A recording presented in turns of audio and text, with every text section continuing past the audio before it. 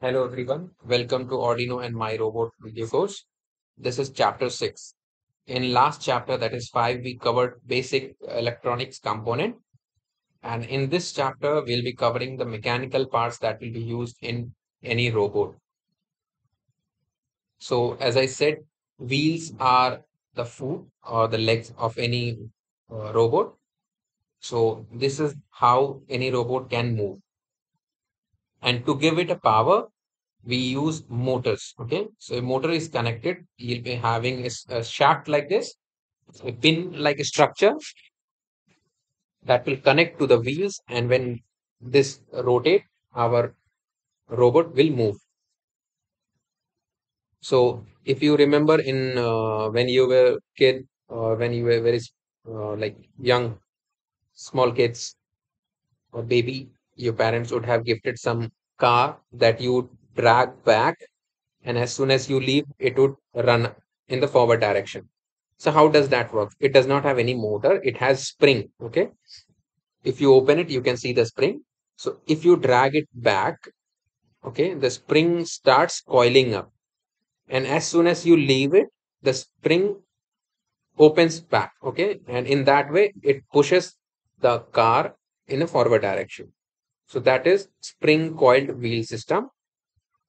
And here you can see is a motor controlled wheel system. This pin will get into this hole, and as soon as we apply current, this will start rotating, and then our robot will move in the forward direction. Here you can see different four motors are connected to four wheels, and this metal part is called as chassis. Now let's understand pulley. So pulley is a device something like this. So this is used to means this is used to reduce the loading effort. If you use number of pulleys, our effort will be reduced. The basic example of a pulley you can see is in the well. Right now, in current scenario, you don't see wells, but you can see in the cranes where we have pulleys. Okay, suppose here I have tied a knot and I have to lift this. Without using pulley, it will be difficult to lift it in upward direction. But if we add pulley, so our the load, okay, load will get divided. Okay, as number of pulleys are added, more the number of pulleys, lesser will be the load.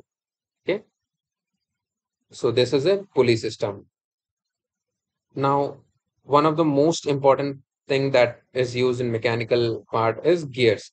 So gear is used to transmit motion. Suppose we have a motor and we want to transfer that motion to different parts, we will use gears. So as you rotate this yellow part in a clockwise direction like this, so this will rotate like this. And since these are called as teeth, these gears have teeth. So this will connect to this other wheel or other gear. And as soon as this rotates, yellow one, this will also start rotating.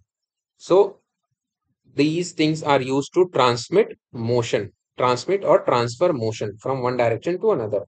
There are different types of gears. We'll not be covering that, but this is a simple arrangement where a simple rotation on one axis is turned into a rotational axis. Okay, this is worm and wheel connect combination, and you can see this. This is a basic gear system. Okay, this is also a basic gear system that is under the car. So this is a simple basic piston or hydraulics.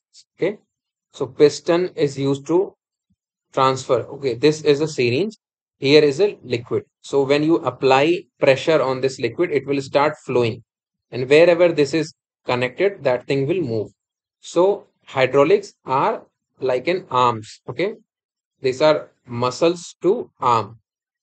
Okay, so if I want to move this arm, suppose this is our robot, and if you want to move the arm, we'll connect it with the piston or hydraulics. This is a very simple project using syringe, and you can make this crane. You can check on YouTube. There are plenty of videos how to make crane using piston syringe. You can check it and you can make it. This is one of the basic project that we did in our school days. You can also try doing this. So once you press the liquid, since liquid is not compressible, once you press the syringe, this liquid will start flowing through the tube and it will go into the other syringe. So suppose this arm, okay, this arm you see blue fluid, okay, blue fluid is connected here. As soon as you press this blue fluid, it will push the liquid in this, okay, and it will push the piston backward, and by pushing it back, it will hold the can. So you can see many, there are many YouTube videos we can learn how to make this robot. Okay. Thank you so much. And these are the basic mechanical components, and we'll be covering more in upcoming videos. Thank you.